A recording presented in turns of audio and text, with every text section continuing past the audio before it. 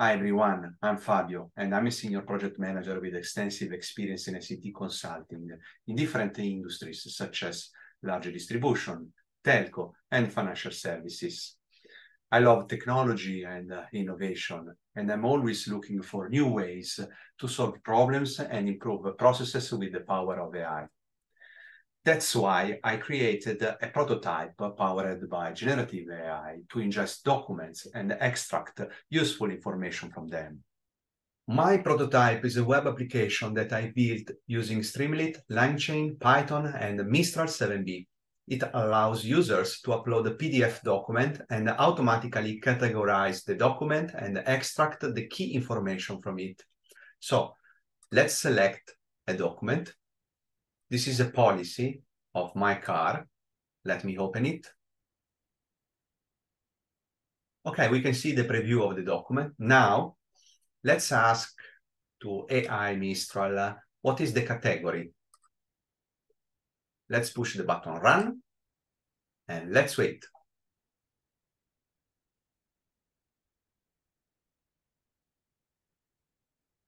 And finally, we have the result after 1,200 seconds.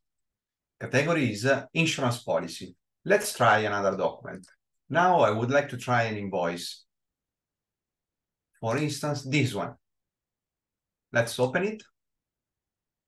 This is an old invoice. And now let's push the button run.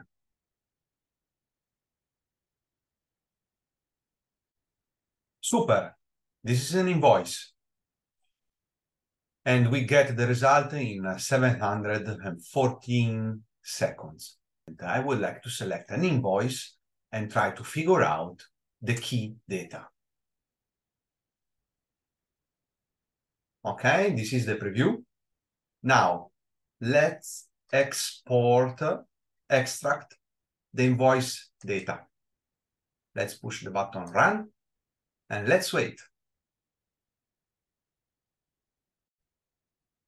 After 838 seconds, we receive the result. So invoice number, let's verify, and this is correct. Invoice date, 9 November, it's correct. Seller, emotive, it is. Total amount, correct. Let's select another document. So let's choose, for instance, this one. Let's open it. So let's extract the invoice data.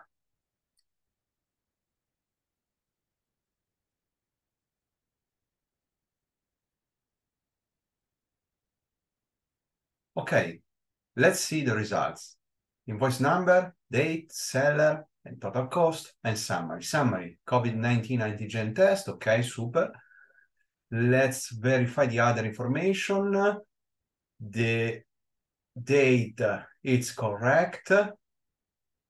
The seller is correct. The total cost amount, it is here, it's correct. It works. Thank you for watching my video. I hope you enjoyed it. If so, please leave a like and share this video. If you would like to receive the code, please leave a comment and I will share with you the code I've developed. See you next time.